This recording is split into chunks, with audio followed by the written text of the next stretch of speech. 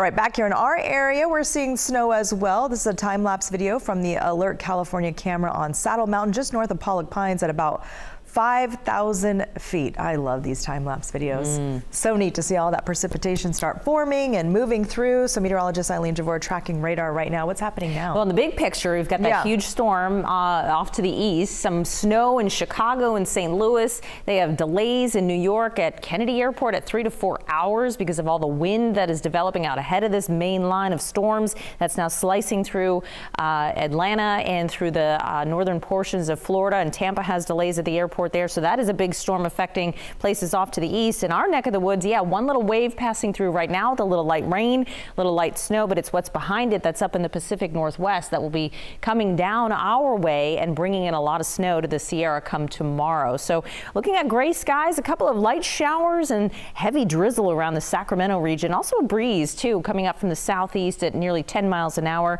47 is the temperature in Sacramento and downtown. The roads are wet, but again, the rain is pretty light. Over the next couple of hours, the clouds should break apart some as this main band kind of moves through. And again, it's a broken line of rain, and temperatures should make it only into the low 50s this afternoon. So you can see that spotty rain here on Doppler radar, mainly from Sacramento County south now towards the Stockton area, out towards Farmington. Might be getting a little bit of rain very soon. Out towards Roseville and Cameron Park and El Dorado Hills, we have seen some light rain, some heavy drizzle. Up the hill, there has been snow. There was chains for a while up at Kingvale, but you can see they have been released. You can see the blacktop, and that slushy inch or two is there as expected, but that's going to be winding down through the evening.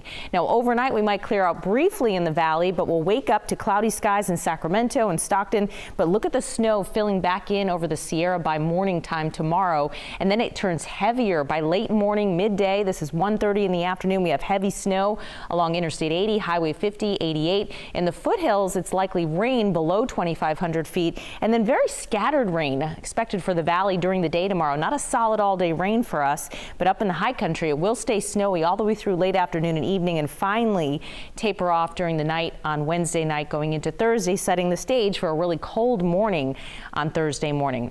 So here are the weather impacts. Tomorrow is an impact day for the Sierra with that foot to about 1.5 feet of snow falling at pass levels. So certainly very tricky travel.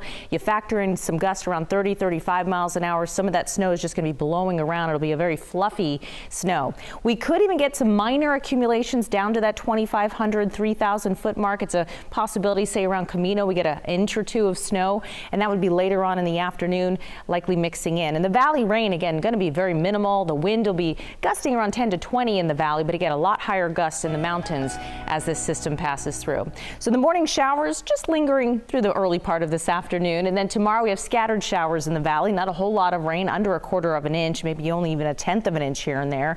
And then Thursday and Friday look dry. Thursday morning is that cold morning, low to mid 30s, and then we have the potential to see some showers on Saturday. The latest indications, it doesn't look like a big storm, but there might be enough snow in the Sierra that we could see chain controls. We'll have to fine tune those details going forward. But tomorrow's a day, if you can avoid travel in the Sierra, I'd do it. All right. And no